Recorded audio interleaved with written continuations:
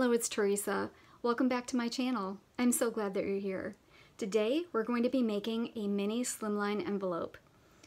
I recently shared my sheetload of cards for April 2021. It was a mini slimline version card, and I didn't have an envelope for it, so I decided to figure out how to make my own. I did do some research, and I just couldn't find any tutorials out there using the We Are Memory Keepers envelope punch board, or the 1-2-3 punch board, which is my preferred way to make envelopes. So through a little trial and error, I figured out how to make my own. So this is a requested tutorial, and I'm happy to share with you my process. So let's get started. So the first thing we're going to do is take a sheet of 8.5 by 11, and this is just lightweight cardstock, 65-pound weight. You can use pattern paper or whatever you'd like. I would recommend that you steer clear of more heavyweight cardstock, like 110-pound, as it's just going to make your scoring more difficult. We are going to cut this down to 8 inches.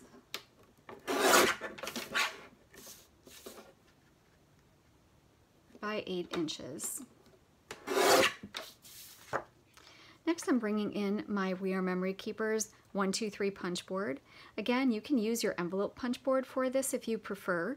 The reason I would rather use my 1-2-3 punch board is that it has this score extending arm.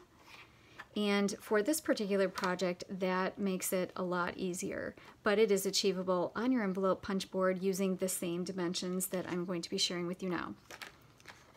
So we're going to pull out our scoring tool. As you'll notice, if you are using the 1-2-3 punch board, you have two scoring tracks, an envelope score line A and an envelope score line B. For our project, we'll be using envelope score line A. And we'll be lining that up in the envelope score groove over here.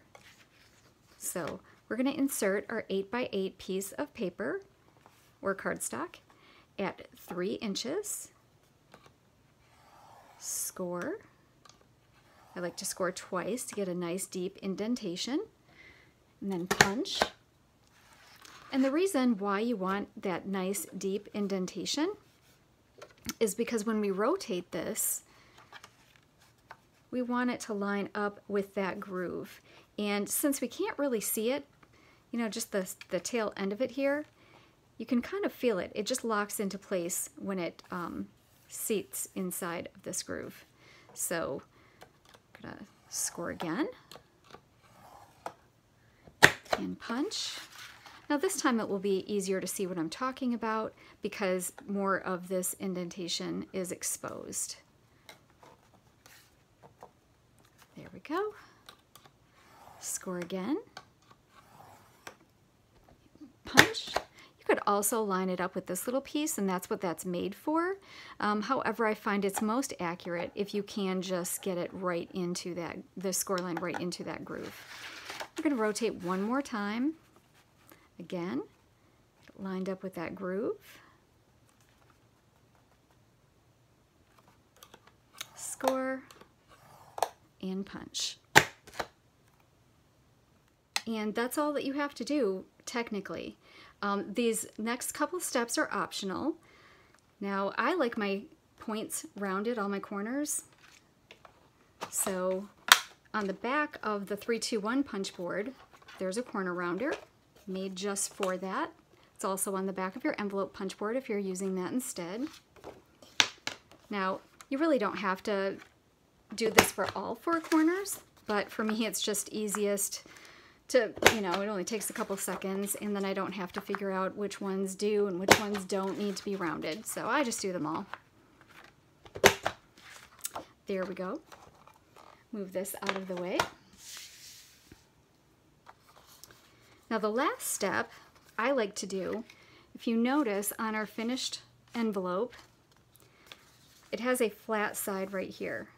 And so what I've done, I just think that looks neater. Otherwise, you're going to have the envelope almost touching over here, you know, that rounded corner.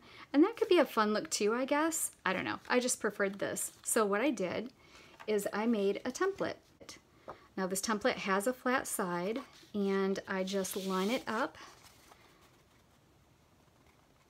like so. Take a pencil. make a faint line, and then cut that this little section off right here. And it's nice to have a template also, because this has all my information written on it. What the template is for, what tool I'm using, the dimensions of the paper, where I score it, and the finished size of the envelope. So I would recommend that you make something like that, especially if you're going to be mass producing these. I think it comes in really handy. So now all we have to do is cut off that little corner. And this Fiskars trimmer is really nice because it's got that wire right there, so I can see exactly where I'm cutting and take everything off, including that pencil line, so I don't even have to erase. So the last step is just to reinforce our score lines. Get them all burnished down. And so if you didn't cut this off flat, this is what it would look like, which I suppose is kind of cute. I don't know. When it's all folded up, I just wasn't into that look. I thought it looked okay until I folded these in, and I'll show you what I mean. Yeah, see? I mean, you just got points going in all directions, and I thought it looked cleaner and more professional to have it like that. So, whichever you like. Just showing you the way that I prefer. I'm going to take some art glitter glue. You can use the adhesive of your choice. I'm just putting it right on the edge here. And then I'm going to put a little down here just to make sure it's nice and secure. Go over that with my bone folder. Then I'm going to also secure the bottom.